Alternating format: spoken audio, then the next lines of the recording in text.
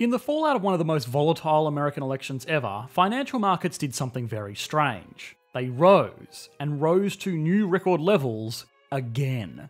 This would be unusual during even a normal election, where most investors tend to sit back and wait for the dust to settle, but it is especially strange in 2020. Joe Biden, who everybody is at least 90% confident will be the next president, has spoken very openly about plans to raise corporate taxes, and this is coming in conjunction with tensions around how a transition of power may or may not take place. Not to mention that global pandemic.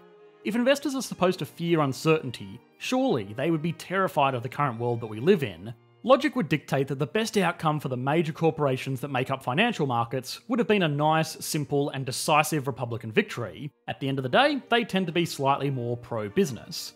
Instead, what they got was an extremely contentious Democratic victory with the potential to bring turbulence around key issues like COVID relief packages in the coming months. So, what is going on here? Why have markets rallied so hard in spite of all of this turbulence? Will this market boom reverse if the proposed policies of the Biden campaign are actually rolled out? And could it be that investors just no longer favoured Trump as president? Now, this is becoming a bit of a common trend, but big disclaimer time. Since this video will be looking at the market rally in the context of the election, we need to note that we are not politically advocating for one party or another. Everything over there in America land looks all kinds of crazy, and we do not want to get involved at all. We will be here to comment on the economic fallout, though. This episode of Economics Explained is brought to you by Trends. If you're a hustling entrepreneur, investor, or are thinking about starting your own business, you are absolutely going to love Trends. Their platform provides you with exclusive access to a massive content library with articles on all the latest trending topics, like this article about the rise of modular homes, or how to capitalise on the looming skilled trade shortage. If reading isn't your thing, Trends also offers a video library with Q&As hosted by industry thought leaders like how to make an app if you don't know how to write code, or how to grow your startup 20-fold using TikTok, and much more. Try out Trends for 2 full weeks, all for just $1 by going to trends.co/EE. The link is on the screen now and in the video description below. Now, this is actually the third time we have explored a similar market rally on the channel before, but we will be looking at a completely different set of contributing factors this time around. Even still, those other 2 videos are no less relevant, so if you are interested in this topic, go and check out those videos there as well.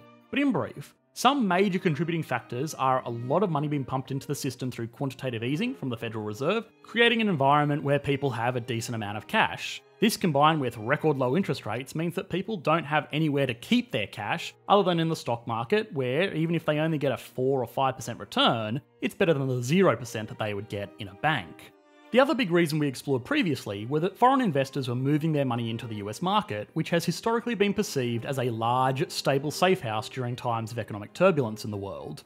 Now, both of these factors are still true to a certain extent, but much less so now than they were earlier in the year. Government stimulus has slowed down massively and was ground to a halt prior to the election by the Senate being dismissed. This is the main channel by which that money printing done by the Federal Reserve gets out there into the world. What's more is that America is no longer that same safe house it was for international investors. The turbulence around the election, as well as the swelling infection rates across the nation, mean that a lot of international institutions and individuals are instead preferring to invest in their own countries, which have comparatively fared a lot better.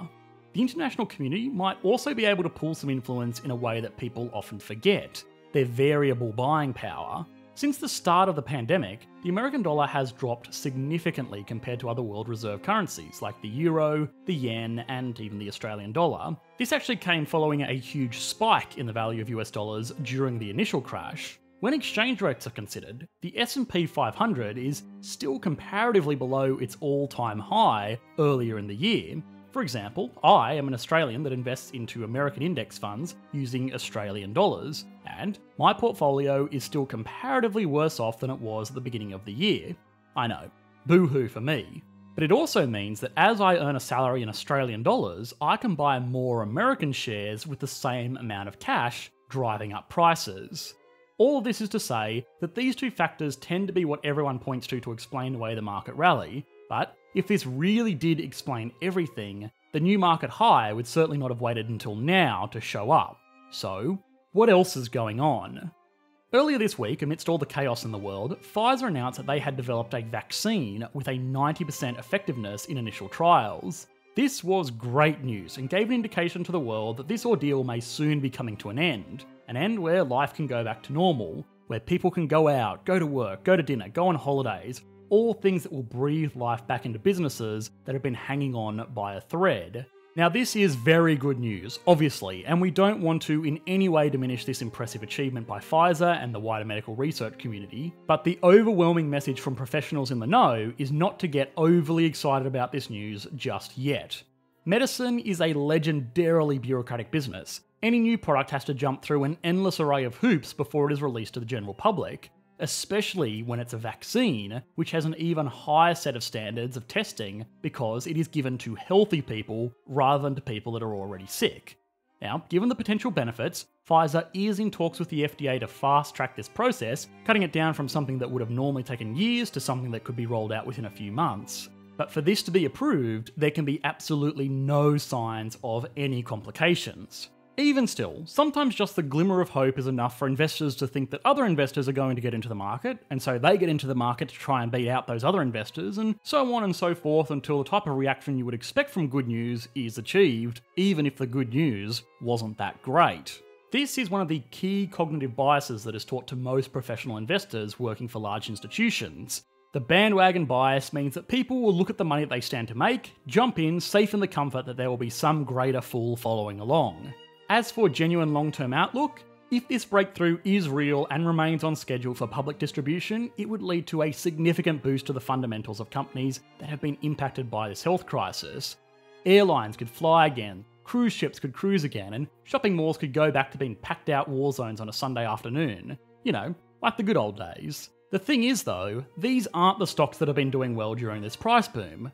Retail and transport have done well since the news broke, but have been outperformed even still by technology companies. Now, this is especially weird because technology companies haven't been too badly affected by the new world that we are living in. In fact, some of them have benefited greatly from online shopping, home deliveries, and business communication systems that have become a requirement rather than a luxury. So, why would these businesses be doing better than the ones that really stand to gain from this good news?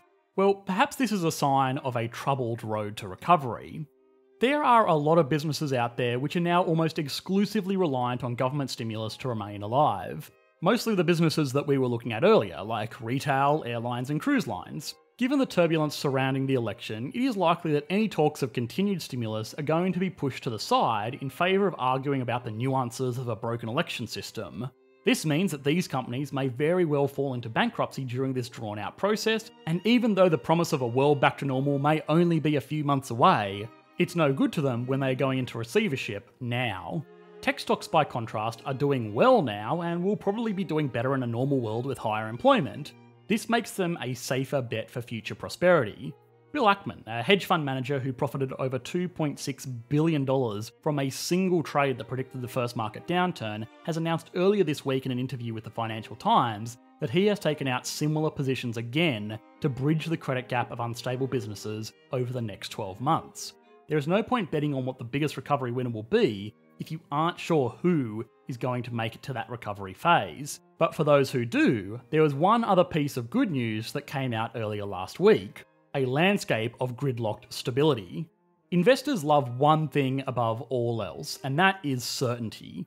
Investors would rather know that the world is going to be hit by a giant asteroid for certain, because they could invest in bunkers and canned food companies as opposed to only having a 50% chance of being hit by an asteroid, because if the predictions don't come true, then those bunkers and canned food reserves are not going to perform well on their portfolio.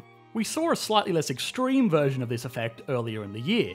When people were unsure about how bad the fallout of the coronavirus would get, they wanted to pull their money out of the market until they could pick and choose where and when to put it back in. As soon as the world realised that, oh yeah, this is bad, people begrudgingly reinvested, just with the outlook of backing companies that would be able to weather the storm. Now, the future can never be 100% certain, but when the outcomes of big changes in the world are completely up in the air, most investors like to sit back and see how things play out before funneling all of their money into something, even if that means that they might miss out on huge speculative gains. Remember, this is investing, not gambling, although the line does sometimes get a bit blurred. Even still, you might say, well, that kind of uncertainty still exists, and well, yeah, that's true. But the election gave investors a much bigger gift than you might expect: a mixed government. Regardless of who was sitting in the Oval Office on the 21st of January, and again, I'm not getting into it, you'll be crazy, it doesn't really matter, because neither party will control the House and the Senate and the presidency. This means that any laws or budgets that they want to get passed will either be rejected by one step of this process, or will need to be watered down to get the tick of approval from both parties. We went into a lot more detail as to how this works on our Trump vs Biden video, so go and watch that if you're interested in bureaucratic government processes. Now, while this outcome might be less than ideal for the political parties, it's great for investors. Biden's proposed tax plans will likely not make it through the Republican-controlled Senate without a lot of changes. Likewise, any plans to cut welfare spending or lower taxes further will not get through the Democratic-controlled House, so it pushes government policy changes into a bit of a stalemate, which is fantastic for investors for a few reasons. The companies they are investing in can work on the rules that exist in the world now and don't have to be ready to shift strategy at a moment's notice due to some major change in policy. It also means that investors can project growth over a longer term, rather than trading on back and forth policy changes. There is a semi-humorous expression in institutional investing: don't change anything ever. At Economics Explained, we might call it stability and confidence, but whatever you brand it, there is one way to make sure that nothing changes ever, and that's to try and get politicians to work on something together. All jokes aside, this is a signal that investors may be getting the best of both worlds. Overall, Donald Trump's impacts on the financial market have been overwhelmingly positive. Driven heavily by the Tax Cuts and Jobs Act of 2017, markets have grown steadily over his term as president, only really faltering twice. Once was the Christmas crash of 2018, which was a very short but severe downturn, which was eventually alleviated by strong consumer spending figures, and then the second wave was of course the market's reaction to the pandemic in early 2020. Having a pro-business government has, surprise surprise, been good for business, but it hasn't been perfect. Trade tensions have been a major concern for a lot of multinationals in recent years.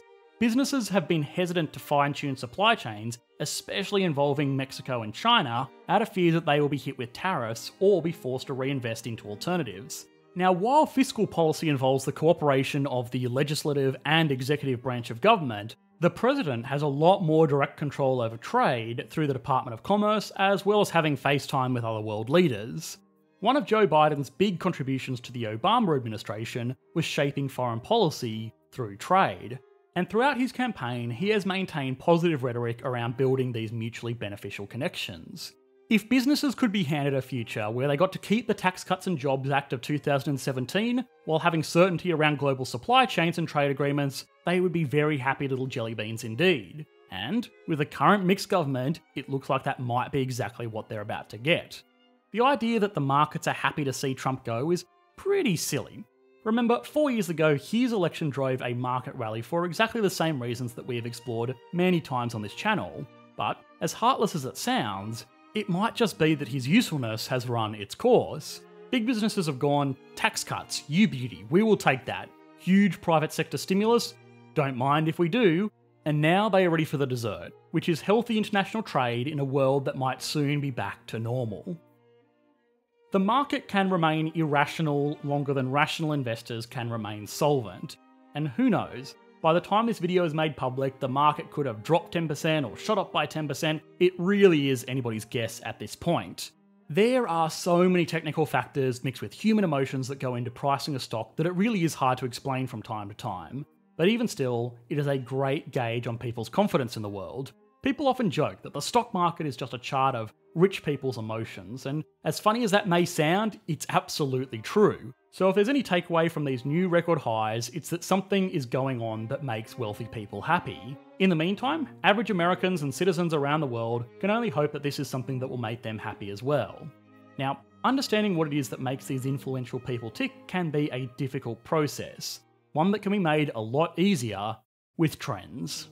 With a subscription to Trends, you'll not only gain private access to the most valuable content library on the internet, one that may help you spark your next big idea, but also a like-minded community of CEOs, entrepreneurs, and investors alike. I highly suggest checking out the events section so you can RSVP for digital Q&A sessions hosted by high-achieving startup CEOs and industry thought leaders. These digital events provide a truly unique opportunity to ask smart people for their advice to help you build your own startup, or anything else that your heart desires.